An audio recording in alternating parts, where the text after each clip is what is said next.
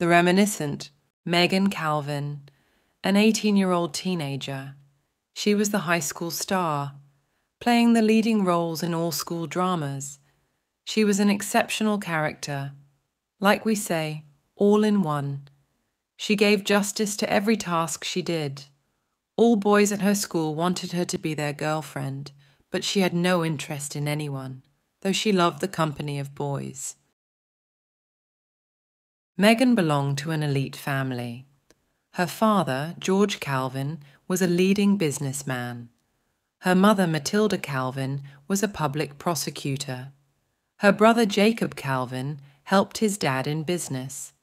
They had a complex of institutions, companies, hospitals, and much more, so wherever she went, she got the first preference. However, this gradually developed an ill effect in Megan's character. She never accepted no for an answer. Slowly, she was turning into a psychopath. Her family pampered her a lot. They always protected her a lot. As they were business people, they were subjected to threats.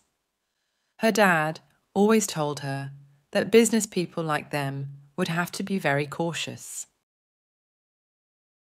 On a fine, blissful Sunday, she and her family were off for a wedding. After the wedding, they had to attend a party too, but Megan was not feeling well and was dropped at home. Hours passed by. It was very late and she was alone. She called her brother. His phone was switched off. Bored, she sat down to watch television. She wandered from channel to channel, through the Amazon forest in Discovery to the mummified movies of HBO. But she was struck numb when she saw the news channel. It was showing an accident scene. Megan recognized the car right away, a black Mercedes, her dad's favorite. The news declared that the Calvin car was crushed and exploded, killing all the passengers. Megan was desperate, but one thing surprised her. The news showed that Megan was also killed in the accident. She knew something was wrong. She took her phone and called her brother.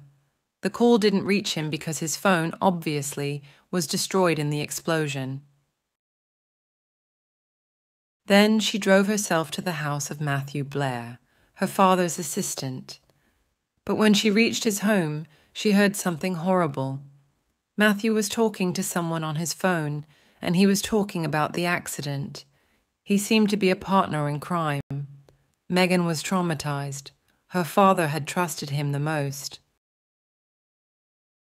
Suddenly, survival instincts took control of her. She understood that their accident was a planned murder. They had wanted to kill all of the family members, but if they knew Megan was alive next, they would come for her. Sensing the danger, she slowly moved and drove back home. She had a cousin, Evelyn, in the FBI. She used to visit her a lot. She remembered everything that Evelyn had told her about the criminal cases and murders. She took the SIM card out of her phone and erased all the data and destroyed it. She erased all the data of the past few hours of the security cameras at home. She packed some clothes and food. She took her valuables and money which was left at home. Usually they never kept money as cash, and she knew she couldn't use cards. She also couldn't take any of the cars, because if any of the cars are missing, they could trace and find her.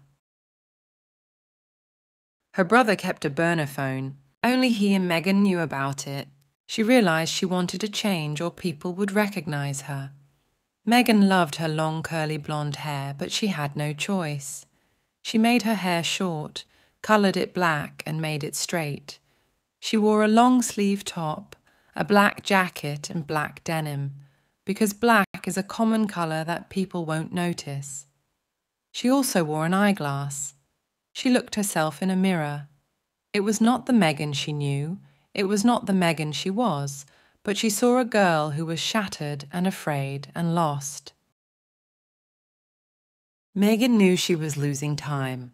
Her brother Jacob had a black sedan that he had got from Canada. Megan and Jacob used to sneak out from home and went to parties late night. Their parents had never allowed that. So Jacob had bought a new car in a fake name. Only Megan knew about it. So she took the car so that nobody could trace her.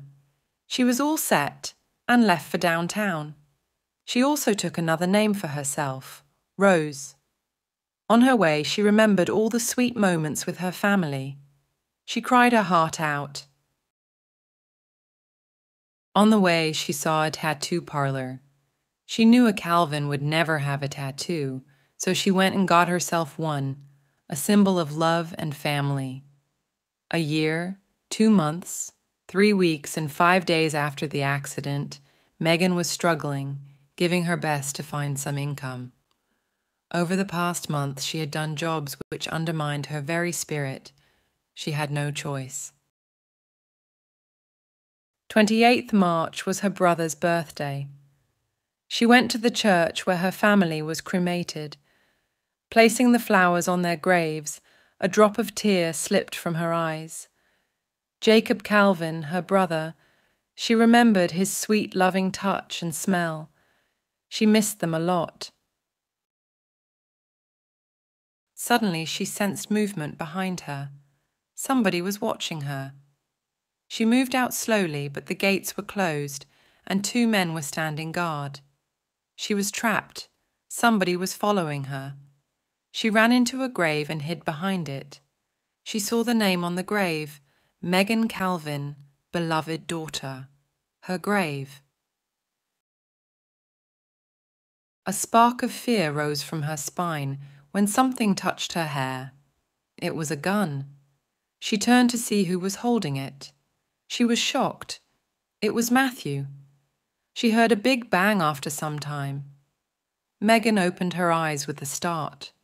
She was in her bedroom at home, and she realized it was all a dream.